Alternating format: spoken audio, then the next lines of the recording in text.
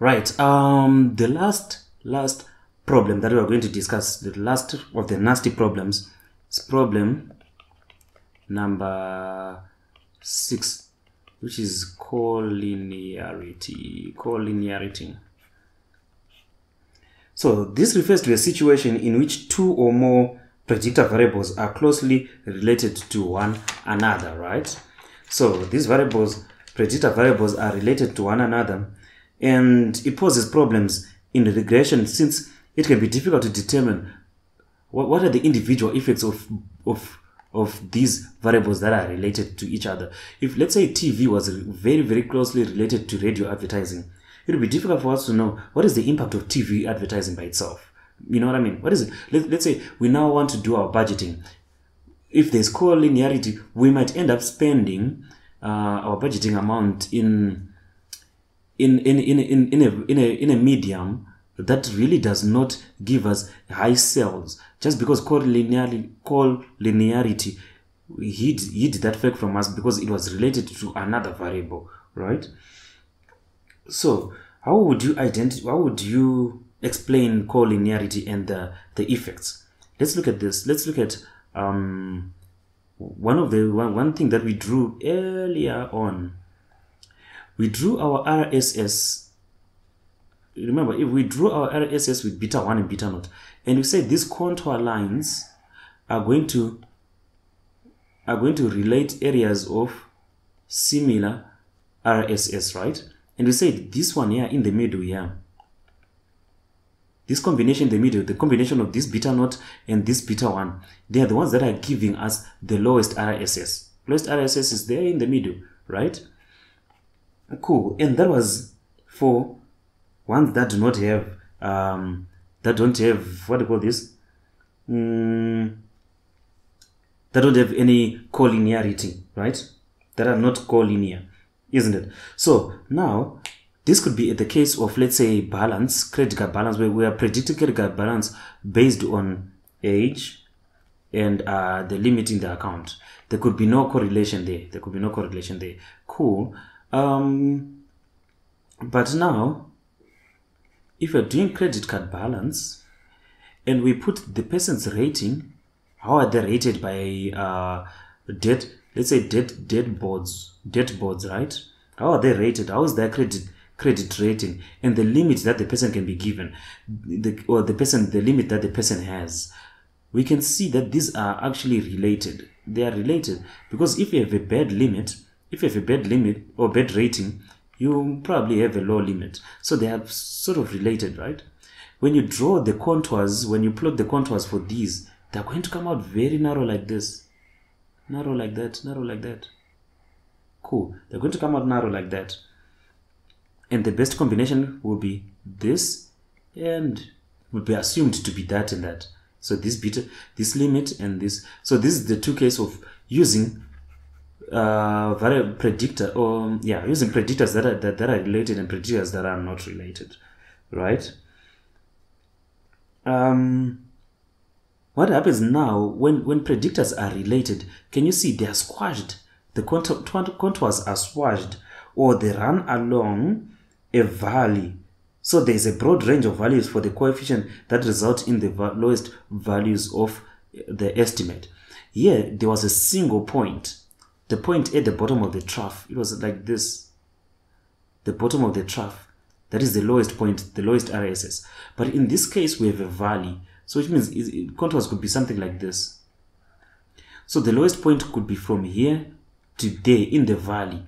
So which means this is legitimate. This is a legitimate lower point. This is also a legitimate lower point. Also a legitimate. What it means is this could result in a legitimate combination of beta 0 and beta 1, legitimate combination of beta 0 and beta 1, legitimate, right? So it will result in a broad range of values for the coefficient estimates that result in equal values of RSS, even for the other levels there, right? Hence, a small change in data could cause the pair of coefficient values that yield the smallest RSS to move anywhere in this valley. So they could move there, they could move here, they could move there, the beta nodes. So people will result in different beta nodes or even the same person, because we have just changed our data just a little bit. If we change it a little bit, our beta naught and our beta 1 can change drastically, right? So this results in a great deal of uncertainty in our coefficient estimates, our beta naught and our beta 1. Reduction in accuracy of coefficient estimated also causes our standard error. Our standard error is going to grow. Our standard error is going to increase because now we are not certain where this beta naught is, or which beta naught is going to be, right?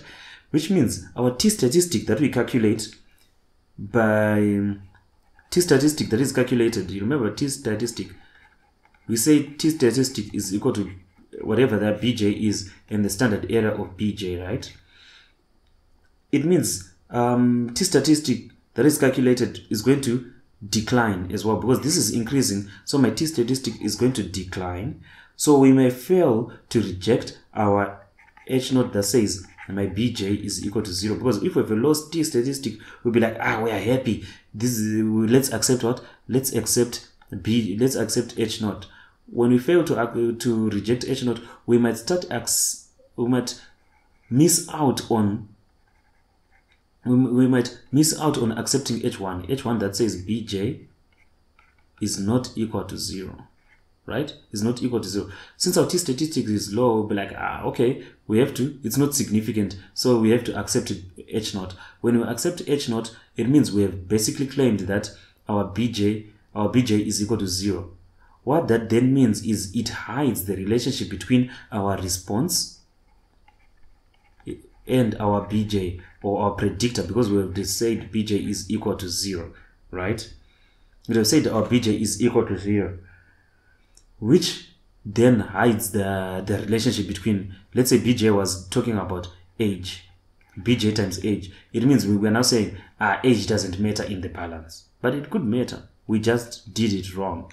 We used things like rating and limit that were collinear.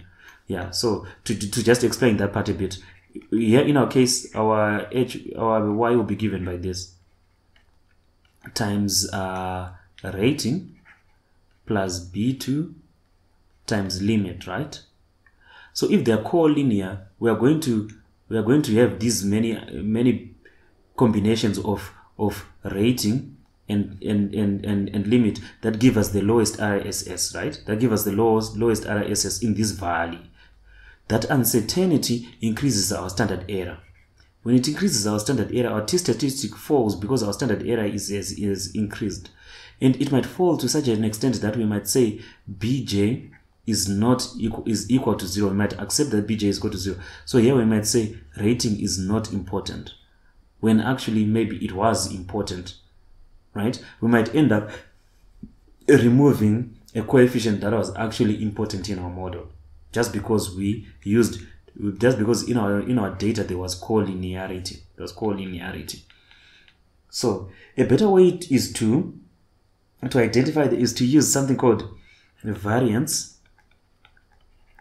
inflation factor, or VIF. R usually spits out this VIF when you're coding. So this VIF, it is the ratio of the variance of bj when fitting the null model divided by the variance of bj if fit on its own. Okay, so what is happening here is, let's write the equation. VIF, the VIF of bj, of our estimated bj, is going to be equal to 1 over, the equation is this, 1 minus r squared xj regressed on x minus j. Let's explain that part there. So this part here, it looks nasty, but actually what we're just doing is we want to find if xj is correlated to any other variable.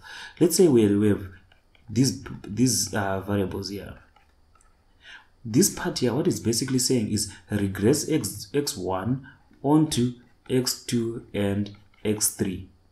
That's what we're doing.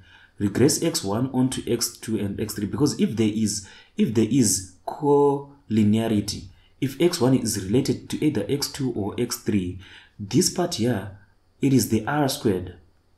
You remember that when you do a linear model and there's a relationship between variables. So this is becoming our sort of like our y. This is our y, and these are our predictors, right? These are our predictors. These are our predictors. If there's a relationship between this y, this x1 here, and any of these two, our r squared is going to be large. Our r squared is going to be large because r squared measures what? Relationship between a response and predictors. If our r squared is large, if it is close to 1, what is happening is going to be 1 minus something that is very close to 1. So it means this bottom part is going to be very small. If the bottom part is going to be very small, this VIF is going to be very close to 1. So the smallest possible value is going to be 1. It's going to be no. In that case, it's not going to equal 1. If there is a relationship here, which means in that relationship, when we are regressing responses on each other like this, we are sort of like measuring collinearity, because if there's a relationship, it means there's collinearity between x1 and x2 or x3. There's collinearity, right? So if there's a relationship, and we know from linear regression, relationship leads to a large r squared. So if there's a large r squared, we're going to put a large number here. It's going to be 1 minus a large number, which is close to 1, because you know r squared is just between 0 and 1.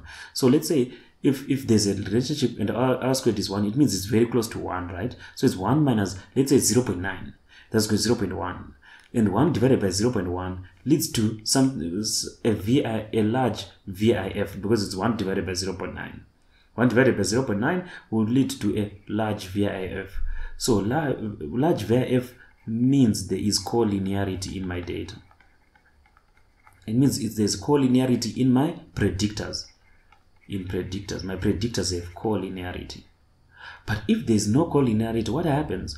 When we regress, let's say x1, and we regress this on x2 and x3, our linear regression model is going to result in a low r squared, because there's no relationship. There is no relationship between x1 and the other variables. That's why it's saying minus j. It's just saying regress xj on everything else besides that j. So it means our r squared is going to be low. When our r squared is low, let's say here it's 0.1. It's 1 minus 0.1. And we are going to do 1 divided by that 0.1. I don't know why earlier I said 0.9. It's actually going to be 1 minus 0.9. Earlier it was going to be 0.1 and stuff like that. But I think you get the idea of what I'm trying to say here. It's going to be 1 divided by 0.9. So it means if my VIF is small, no collinearity. And the smallest value of VIF that you can get, smallest value is equal to 1. That is the smallest VIF you can get. If you get 1, it means there is absolutely no collinearity. How does that happen? It happens when there's absolutely no relationship between, I'm using x1 as an example. It just happens when there's no relationship between your predictors. Let's say we are regressing x1 on these guys here. When there is no relationship at all, it means my r squared, which measures the relationship, will be equal to 0, because there is no relationship, which means there is no collinearity, which means 1 minus 0 is just going to be 1. 1 divided by 1, 1. So my smallest will be equal to 1. Some people might ask, so what is the cutoff point? Usually, when you have a VIF that exceeds 5 or 10, then you can say there are problematic amounts of collinearity in your data, right? So after identifying the VIF, you have done the VIFs and the collinearity, you have identified which variables are collinear. You can drop them, because information of the problematic variables is already captured in the other variable. Like here, when we have collinearity between rating and limit, we can drop limit in our variable, in our model. We can drop limit. Because inside limit, because of collinearity, the information that was there is already being captured by rating. The information is already being captured by rating. And the second solution is combining them. You can actually combine them, like rating into one variable times limit. So we combine your credit rating times the limit that you qualify for, and you can call this credit worthiness. We can call it a credit worthiness variable. So you can combine them or you can drop them.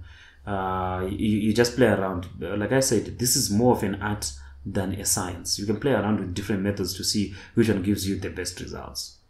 So I hope I explained the 6 problems perfectly, because these problems are going to bug many people when they do linear regression.